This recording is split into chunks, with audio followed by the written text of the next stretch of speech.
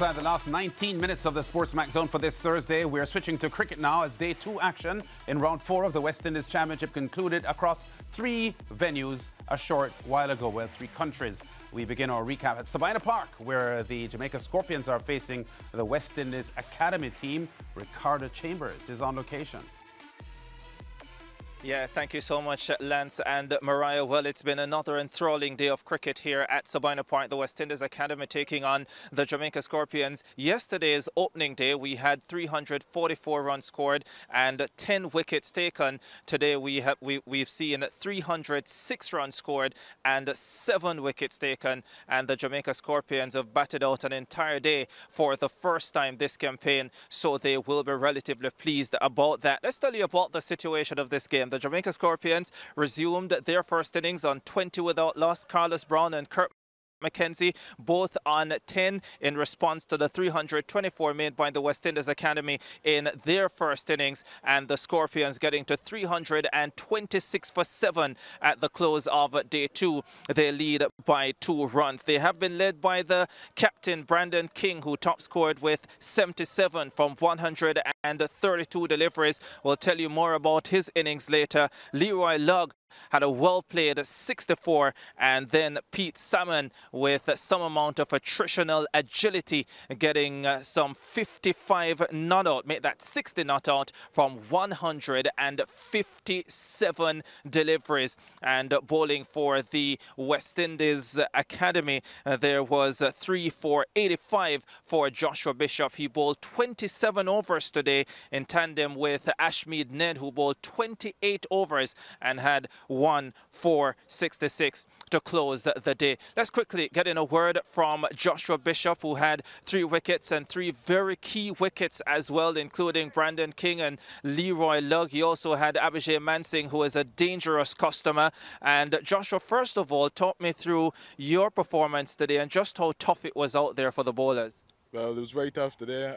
Leroy Lugg played a very good innings, Brandon King as well, and Pete Salmon at the end. So we just had to just stick to our plans and just fight it out.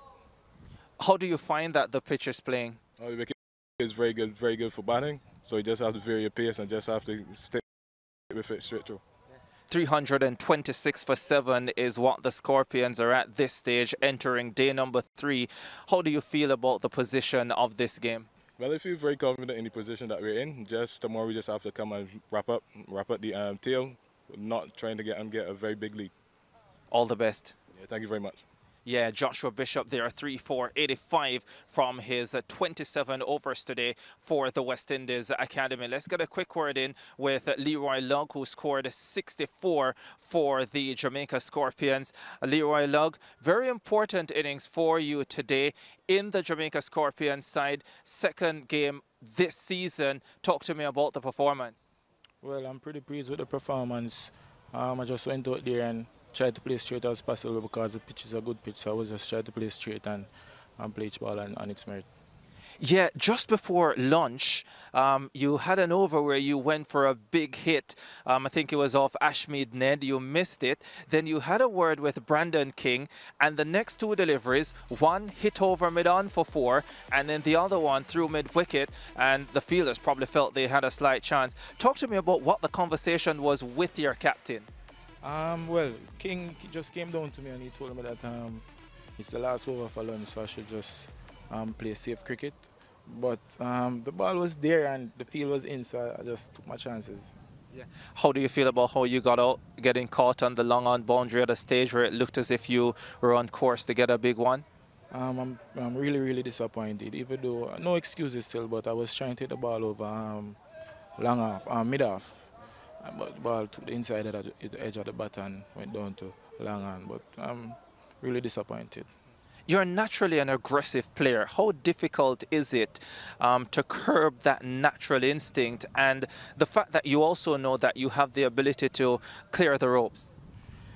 It can be good and it can be bad. Kind of difficult, but I'm working on it. It's just that me to pick the bad balls and be selective whenever I'm batting.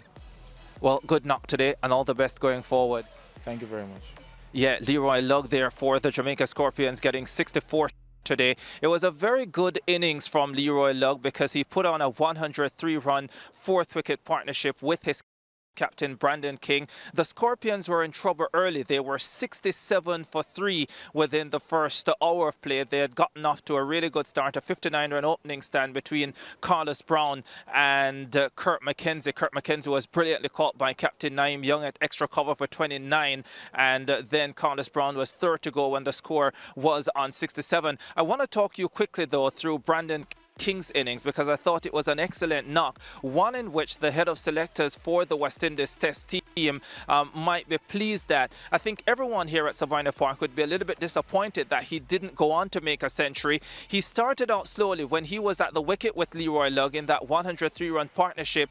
He played very responsible cricket. Leroy Lugg was the man going, and Brandon King was the one willing to rotate strike, pick up the singles, ensure Leroy Lugg had most of the strike. His 50 came up off 95 deliveries, and he ended up on 77 from 132 deliveries. So the next 27 runs came up off 37 deliveries. He increased the scoring rate. He'll be very disappointed the way he got out, looking to hit the ball over mid-wicket and got bowled of Joshua Bishop. But I thought for the most part it was an extremely responsible knock, and if this is what we're to expect from Brandon King going forward in this competition, then yeah, maybe he does have a very good future in red ball cricket. Remember, he's no slouch in red ball cricket. He averages 34.95 coming into this match in first class cricket with 3 centuries. Today was his 15th first class half century, and sadly it was not a 4th for him. Pete Salmon also played a very good knock for the Jamaica Scorpions, ending not out.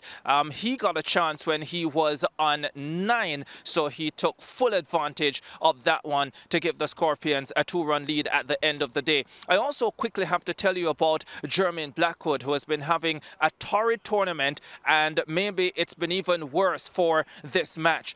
Earlier this week, it was announced that he would no longer be the Jamaica Scorpions captain, that he would be relieved of those duties. Brandon King took charge. Coming into this match, Blackwood scored 56 runs in 5 innings. After his duck today, he went LBW off Kadeem Alain, and after that duck today, that's 56 runs now in 6 innings. He had a terrible first day as well, putting down 2 chances at slip, and it's not going well for Jermaine Blackwood, the ex-West Indies red ball captain, looking to get back into the West Indies side, but at 32 years old, and how terrible this season has gone, you just can't see that at the moment unless he does something extremely special from this point on. That's about it from Sabina Park. Then a quick recap of where we are. Jamaica Scorpions 326 for 7, having resumed day 2 on 20 without loss in response to 324 made by the West Indies Academy. The Scorpions lead by 2 runs. Lance and Mariah.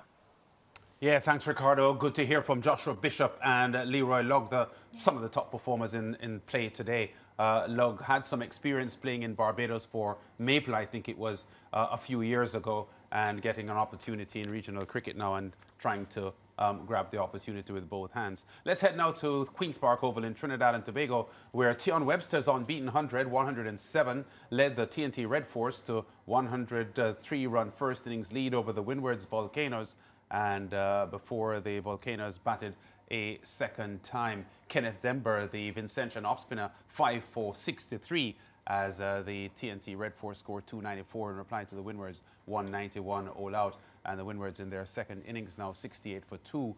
Jeremy Solizano, the TNT batsman, 30 not out. Cara PR 1 for 7 so far. So the Volcanoes trail by 35 runs at the moment. Still in Trinidad and Tobago, where the Leewards Hurricanes and the combined campuses and colleges are in action at the Sir Frank Worrell Memorial Ground. Kyron Powell's knock of 114 brought the Leewards Hurricanes within 14 runs of the CC's first inning score of 273.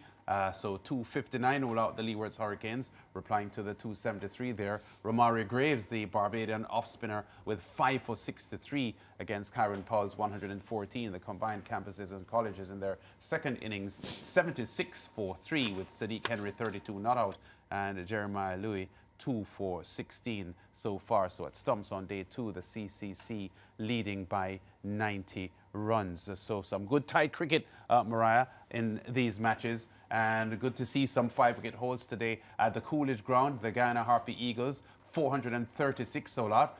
Virasamy Permal with a career best first innings 90 against Kemar Roach, 2 for 52. And the Barbados Pride struggling at 59 for 3. In reply. So a massive total there by the Guyana Harpy Eagles, enjoying their best game of the tournament so far. Their title defense hasn't been going very well for them, but 436, a huge total there. And Permal getting runs today, 10 short of 100. We spoke of hundreds for Kyron Powell and Tion Webster, and 5-wicket holds for Romario Graves, and there was a 5-wicket hold as well for Anderson Phillip yesterday. Yes. We spoke about that. But there was another 5-wicket hold today that I'll mention in just a moment. But a lot of players applying themselves in this regional 4-day championship and getting among the runs and wickets. Yeah, and I'm so happy because we had a lot of half-centuries, a lot of players, although they didn't go on to make the century, because you mentioned a couple of them, but even Kevin Sinclair, that's 72, Kevlon Anderson, that 87. I feel like all of this is worth mentioning, Lance, because, you know, for quite some time, whenever we talk West Indies cricket, we always talk about the problems associated with the batting. So for me, the bowling, I never really worry too much about, but it's just a sigh of relief to see them getting runs on their bat. Yeah. Looking forward to see some more centuries moving forward. Yeah, so stumps on day 2 there. So Romario Graves and Kenneth Denver were the off spinners that got 5-wicket holds today. We go to break. Interactive is next on the other side of the break.